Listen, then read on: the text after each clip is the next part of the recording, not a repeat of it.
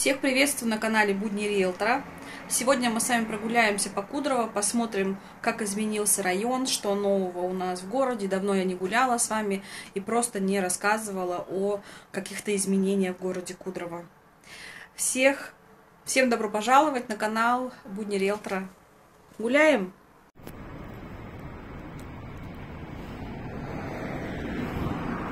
Всех приветствую на своем канале. Итак, давно мы с вами не гуляли по Кудрово. Я так понимаю, что вам нравится, что я снимаю город в любое время суток, дня и ночи.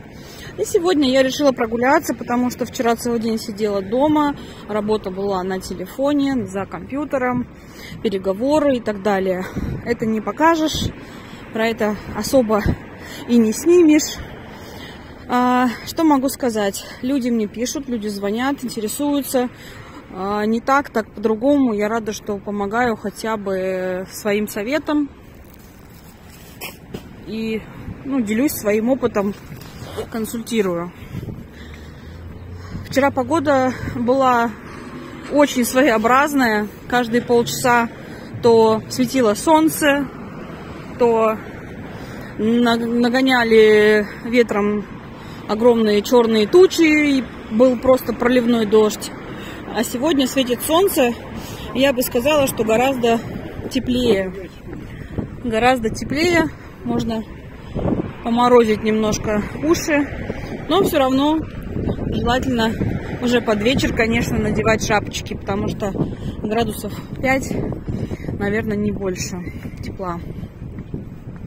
Так, это коротко о погоде и о моем настроении. Небо сейчас голубейшее, светит солнышко до сих пор, хотя время уже 4:30.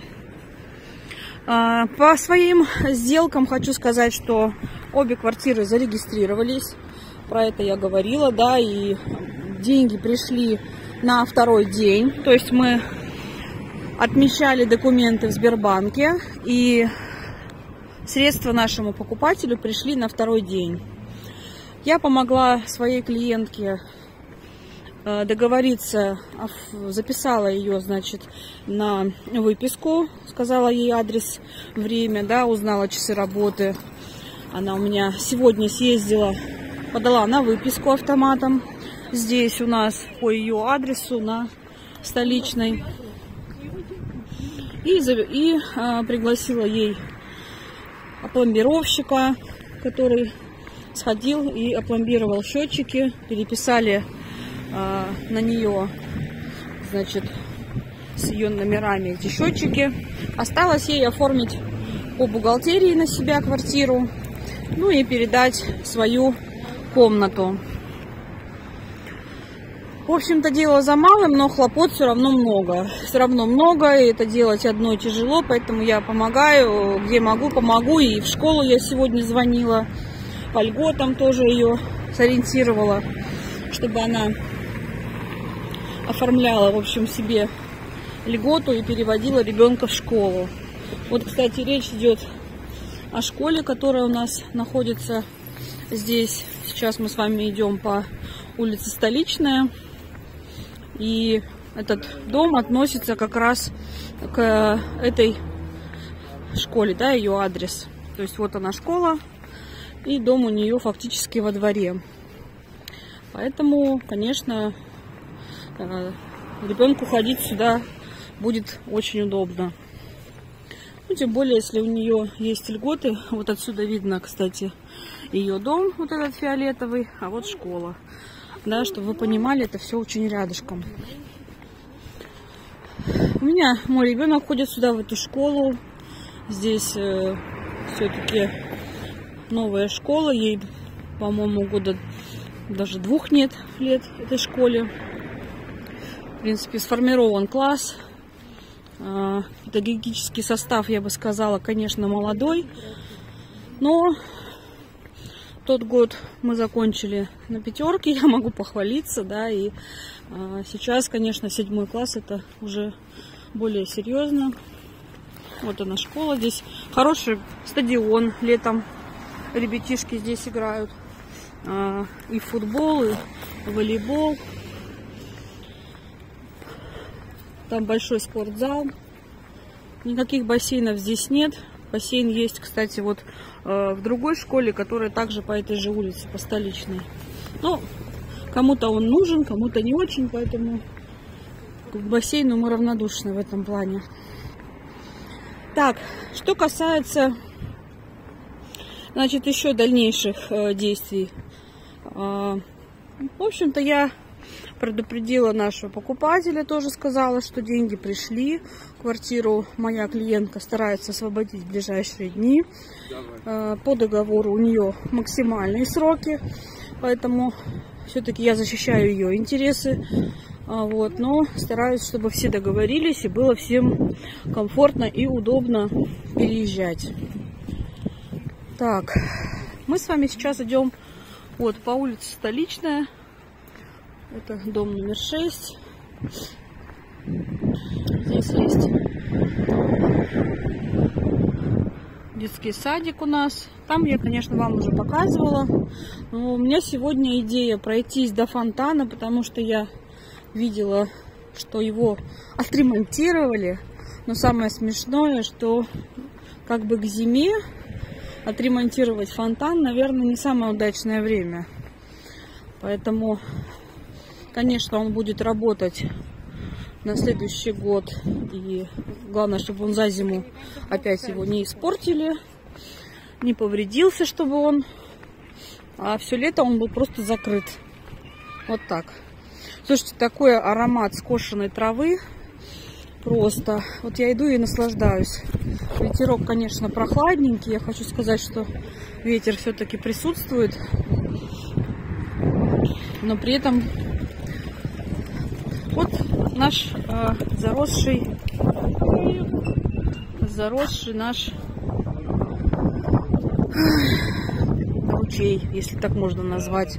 Здесь никогда я не видела воды, но это все-таки природный ручей, природная река. И по идее, да, вот она идет прямо туда. И после того, когда построили школу и все эти здания, у нас, конечно, с этим ручьем какие-то проблемы. Здесь очень часто ремонтируют фасады.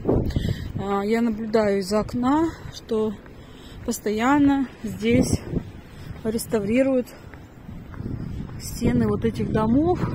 Я не знаю, у них, конечно, здесь какая-то фасадная идет какой-то кирпич. Ну вот видно, да, такие заплатки. То ли он обсыпался, то ли что. И все время здесь шли работы. Сейчас они, как видите, закончены.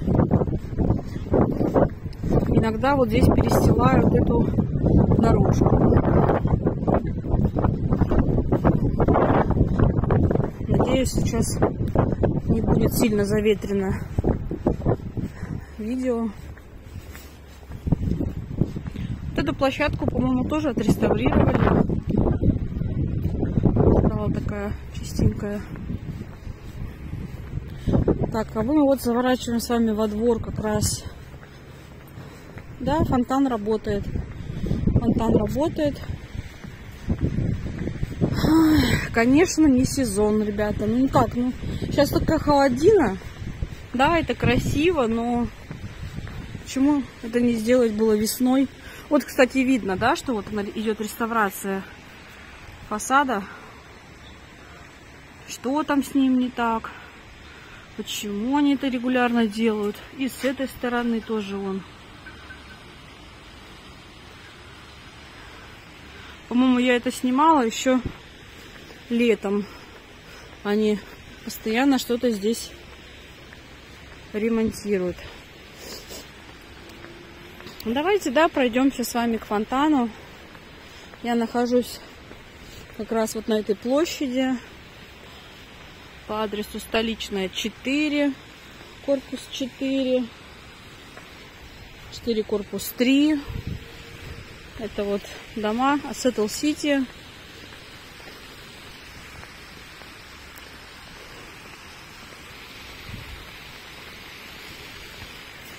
Да, они полностью переделывали,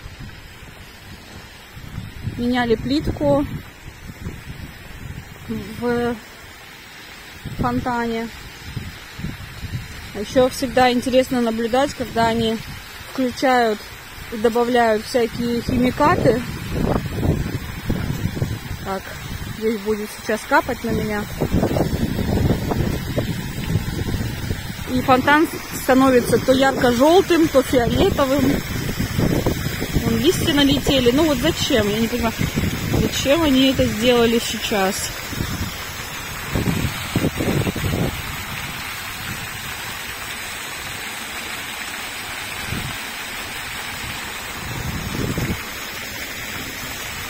Ну, отреставрировали и хорошо, да, то есть как бы лучше это делать, чем не делать вообще. Давайте будем говорить прямо.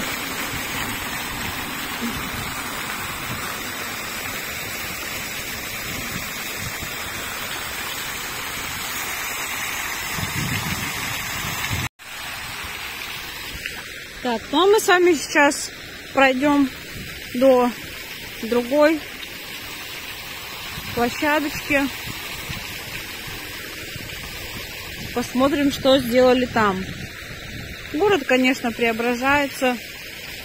Очень много стало уже зелени. Садят деревья.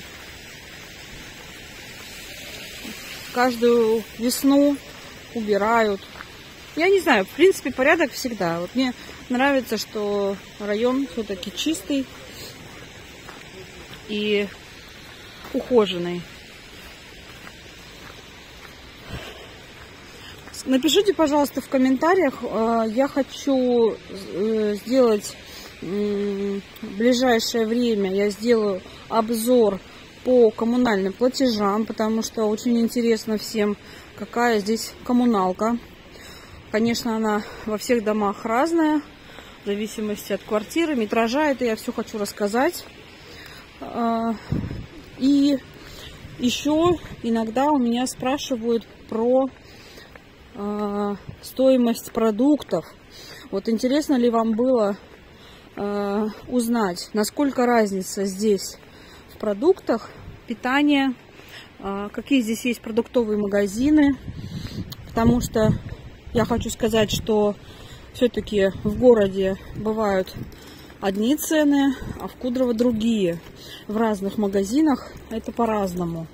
Бывает и в городе дороже, чем здесь, а бывает наоборот, что здесь дороже, чем в Санкт-Петербурге, или, ну, тем более, если сравнивать города, в которых живут мои зрители сейчас. Ну вот, да, вот еще одна площадка, которую, как я вижу, недавно отреставрировали, отремонтировали для малышей. Есть песочек. По-моему, здесь, кстати, гуляет частный садик. Но, наверное, они сейчас вот все-таки сделали... Во-первых, вот этот мостик сделали, да, мостика этого не было. Здесь была огромная площадка с большим кораблем. Сейчас полностью, видите, новое покрытие. Совершенно другие лазилки. Наверное, для деток поменьше все-таки, да? Потому что на большом корабле здесь прям прыгали взрослые дети.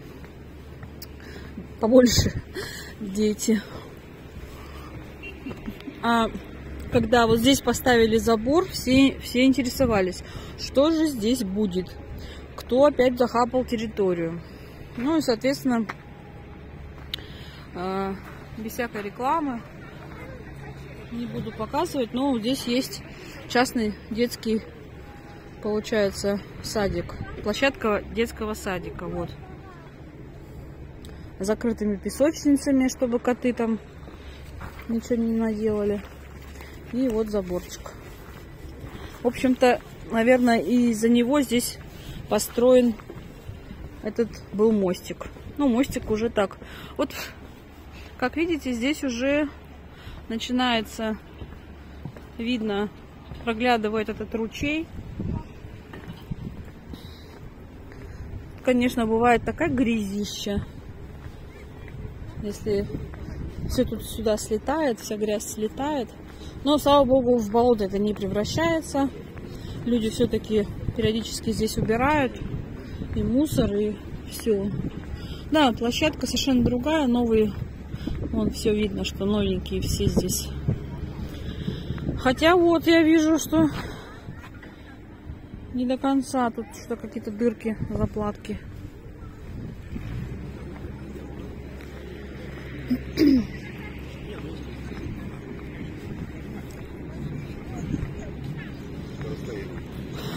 О, смотрите-ка, интересно. Здесь вот на этом, кстати, углу не было ничего. Я здесь давно не была. Здесь я не шагала. Что это они тут делают, интересно? Слушайте, здесь делают новую площадку. Вот молодцы какие. Поставили забор, получается. Уже вот стоит новый какой-то новый кораблик. И вот у них резиновое покрытие. Сейчас они из этих заплаток, что ли, будут делать. Ну, по сути, если...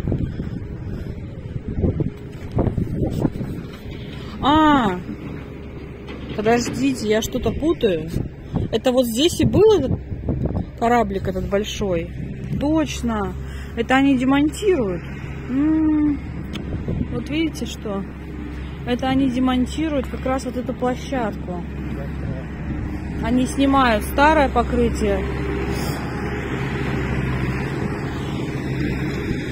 Ну вот здесь видно, что маленькая. Вот это новая часть.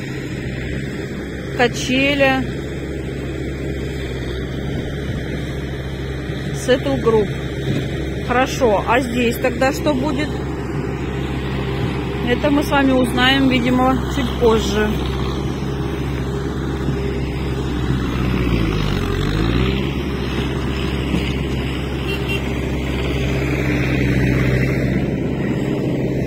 Да, точно. Здесь был вот этот большой кораблик, и площадка была достаточно большая.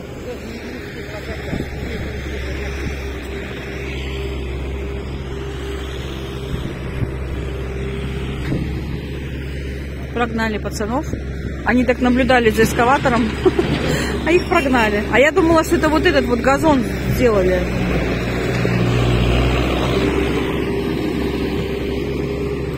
Да, будем наблюдать. Прогуляемся с вами чуть позже и посмотрим, что здесь будет в итоге. Кусочек детской площадки сделали, а тут пока непонятно, что будет. Но очень интересно. Так, ну а мы с вами пришли уже. Сейчас мы с вами вдоль ручья прогуляемся. Я вам покажу еще одну площадочку. Вот, кстати, стоит вот здесь у нас такой объект, скажем так, мягко, который постоянно дымит и готовит, ну, что-то жарит постоянно, да? Типа а-ля кафе. И вот жители с этих соседних домов, они все время писали и жаловались на дым. Я помню, что когда я показывала квартиру в этом доме, я тоже зашла наверх посмотреть с балкона и ощутила этот аромат. Поняла, что если бы я его ощущала с утра до вечера каждый день, я бы, наверное, тоже строчила бы и писала письма, чтобы его убрали. Но, как видите, он до сих пор здесь стоит. Ну, пока люди покупают, он здесь будет стоять. Кстати, тоже у нас появляются периодически, скажите мне, вот эти вот ларечки, которые торгуют овощами, там, фруктами. Ну, какая большая полетела. И, видимо, людям, ну, какая-то есть необходимость, да, у них покупать. И ларьков этих все больше и больше. Они просто заполонили уже наш город, эти ларьки. И люди тоже пишут все время, жалуются, что ну почему вы не убираете-то, сколько можно. Так, ну вот, здесь уже ручей как бы... Кстати, его здесь как-то чистили. Его чистили здесь летом. По-моему, даже просто какой-то у нас инициативный молодой человек с лопатой приходил, тут расчищал, раскапывал. И у нас здесь постоянно уточки. Иногда здесь кормят этих уточек. Потом здесь куча крыс. Но не без этого, к сожалению, такое есть. Так, чтобы мне перейти на ту сторону, мне нужно перейти дорогу. Поэтому сейчас я перейду дорогу с той стороны и вам буду вещать. Мы с вами вот как раз сейчас... Давайте прогуляемся, раз мы с вами гуляем. Ничего, что у меня рука мерзнет. Вот, кстати, эти ларечки, которых все больше и больше. Вот этого ларька точно не было. Вот он появился недавно совершенно, прямо на газоне. Никакой красоты, конечно, он не добавляет. Просто. Вот, видно по нему, что он еще все в целлофане. Совершенно...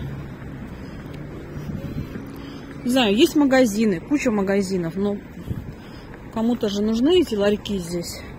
Там 2 ларька стоит. Или 3 даже уже, если не 4.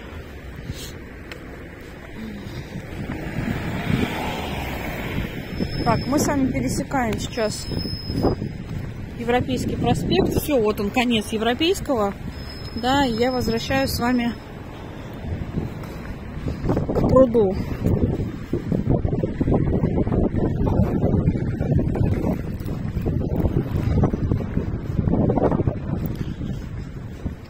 Да, очень много различных у нас здесь кафетериев, всяких закусочных, перекусочных. Вот видите, как бы есть такие в баночках. Ну что, люди сами садят, сами такие какие-то грядочки тут. Зато это потом все разрастется и будет красиво. Когда это все цвело. И тут тоже, вон, смотрите, как красиво.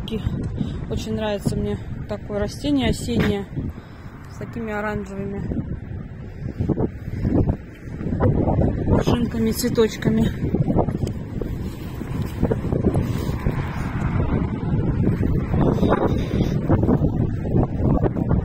Да, ветер.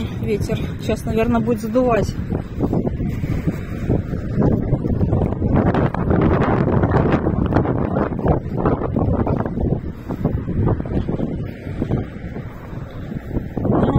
Вижу, что идет опять черная туча. Я вам рассказывала про наше голубейшее небо. Я не удивлюсь, что еще не идет. Вчера вот просто настолько менялась погода.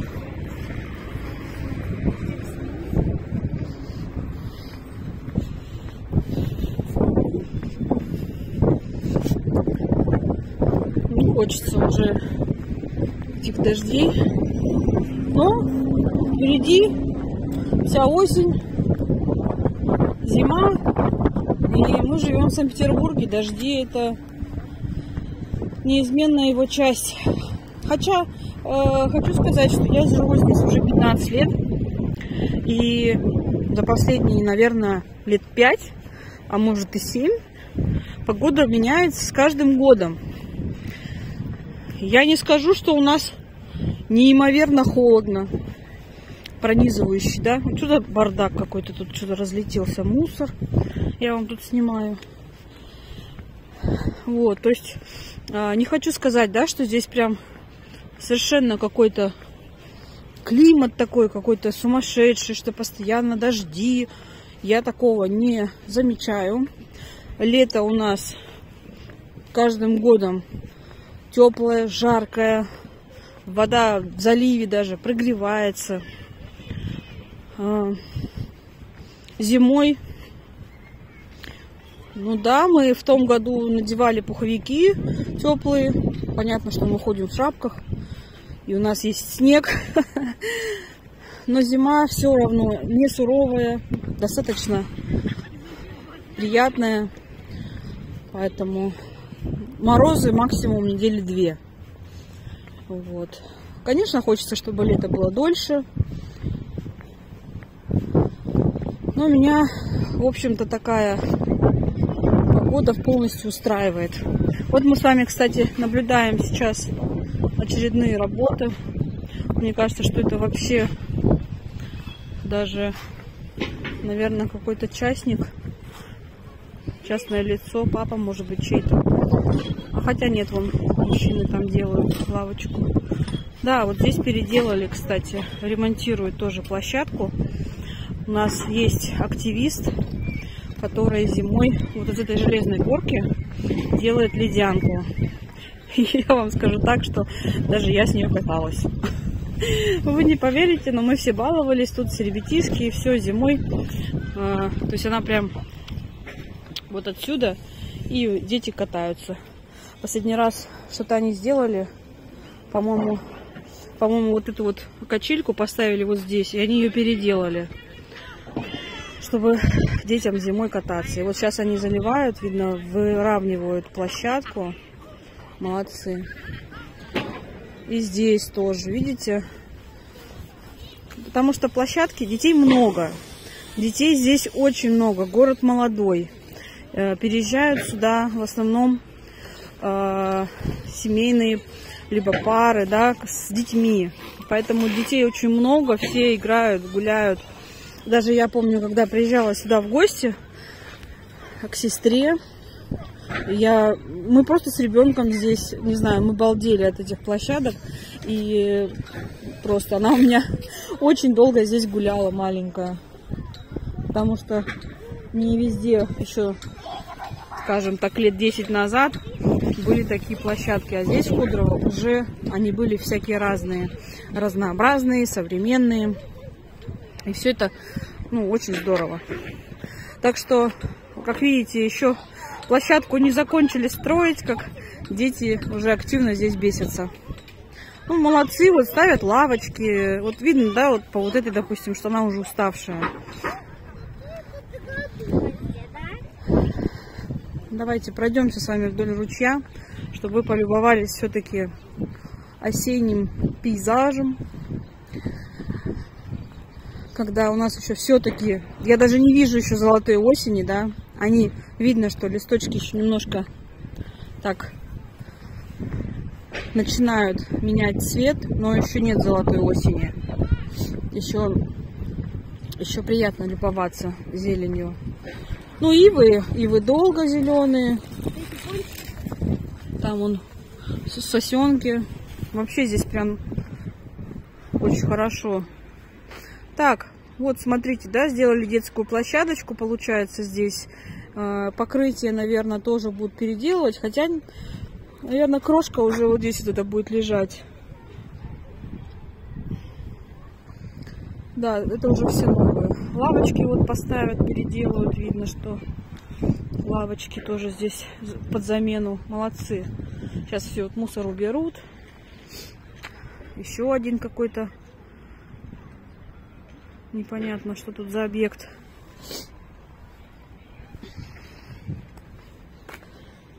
Вон они, уточки тут.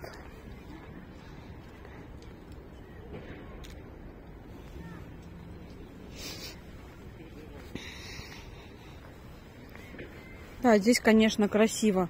Здесь и зимой подсвечено очень красиво. Здесь даже, я вам скажу, и ветра нет. Даже как будто теплее. Даже как будто теплее. Сначала делаешь такие лаги, а потом... Тишина. Здесь нет машин, нет дорог. Можно спокойно прогуливаться и с колясочкой здесь гулять. Здесь, кстати, вот школа. Основной корпус, за ним садик, еще один садик. Вот такая вот здесь аллейка у ручья. А это уже дома идут по Венской, чтобы вы понимали ориентир, да, где я нахожусь.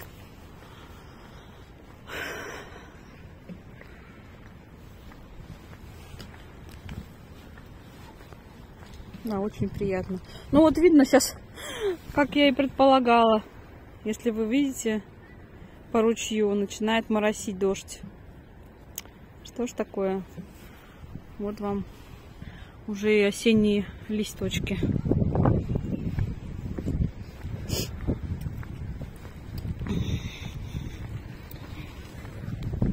А трава, хочу сказать, зеленая. Она даже зимой у нас зеленая. Вот такое ощущение, что траве много не надо, когда есть относительно, не знаю, сырая земля. Газоны вообще зеленые. Даже можно смотреть в окно и не понимать, в какое время года я снимаю. Зима сейчас или лето. Особенно, когда деревьев нет рядом и кустов. Просто газон. И людей нет. Хотя недавно я шла в метро и видела, все идут в куртках, а парень идет в шортах и футболке. Поэтому непонятно, какая за окном погода в Питере. Да, вот тут уже вон все, листочки. Вот он, осень наступила. Высохли цветы. И солнышко, смотрите. О, обалдеть. Вот все, прошел дождик, да, вот даже его не заметил никто. И все, и вот опять вон выглядывает солнце. А на солнышке даже иногда и припекает. Хотя сейчас уже прохладненько, конечно. Все-таки у нас сегодня пятница 13 октября.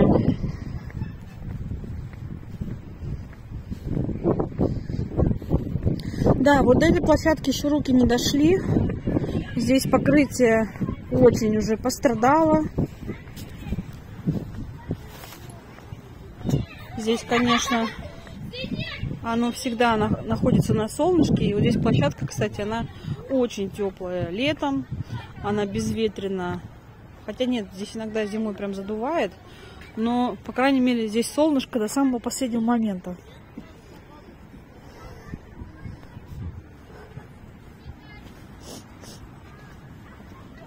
Площадку, конечно, здесь тоже бы надо ремонтировать. Я думаю, что обязательно это все сделают. До этого тоже дойдет. Такие здесь, видите, тоже все в таких дырах. Венская 4, корпус 3. Ой, ну на солнышке так прям вообще просто. Вот я сейчас иду по солнышку и сразу у меня и припекает спину. Вот она какая черная туча. Да, погода меняется. Погода меняется. Так, поэтому напишите, пожалуйста, в комментариях, кому было бы интересно, какие темы раскрыть именно про недвижимость, по Кудрово, про... Вот у меня сейчас пока желание рассказать про коммунальные платежи, да, про что я хотела еще рассказать. Значит, про коммунальные платежи и. Да много чего я хотела рассказать. Ох, самолетик гудит. Про продукты питания. Вот какие цены в магазинах, да? То есть, если это интересно, то я с удовольствием об этом вам расскажу, потому что сама я жила 15 лет назад, да, я жила в маленьком городе в Алтайском крае, столица Алтайского края, город Барнаул. Я горжусь своей малой родиной. Вот, все мы сибиряки, люди с открытой душой и сердцем, как мне тут недавно сказали. Вот, и я удивлена была, что здесь есть такие магазины, которых, допустим, нет у нас. Понятно, что они называются по-другому. Пятерочка, это она есть везде. Но такие магазины, например, как Детские, Реал. Ну, понятно, что у нас там свои были всякие Марьера и так далее. Кто знает, тот смотрит. А здесь, конечно, другие. Ну и, соответственно, другие цены, другое качество продуктов. Вот. Кстати, недавно мой клиент, который снял квартиру в Новодевяткино, он мне сказал, что у него жена очень прям нахваливает наши сыры, наши молочные продукты российские. И прям говорит, что Очень-очень даже у нас здесь все качественно и вкусно. Так, ну, в общем-то, мы с вами сейчас выходим опять на Европейский проспект. Я думаю, что я хотела показать, я вам показала, да, что меняются у нас площадки, ремонты, прям на моих глазах и на ваших теперь тоже. Вы эти ремонты воочию увидели, посмотрели, что есть в Кудрово деревья, посмотрели, как у нас здесь красиво. Так что пишите, буду рада вашим комментариям, любым комментариям. Я рада, что они все хорошие, и на меня подписываются адекватные люди, поэтому здесь не только будет о недвижимости, но и, в общем-то, основная была моя затея вообще рассказать именно про сам город Кудрово.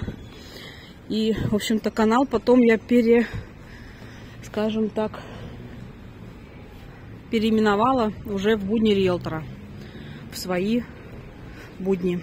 Всем хорошего дня, оставайтесь со мной, я буду рада вещать вам. Всего хорошего, до новых встреч. Не хочется заканчивать на плохой ноте, но вот, к сожалению, вот так. И вот их ставят и ставят, эти ларьки, прямо на газон. А в соседнем доме вон администрация. Как они объясняют это?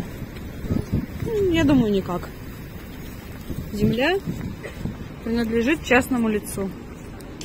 Так что вот.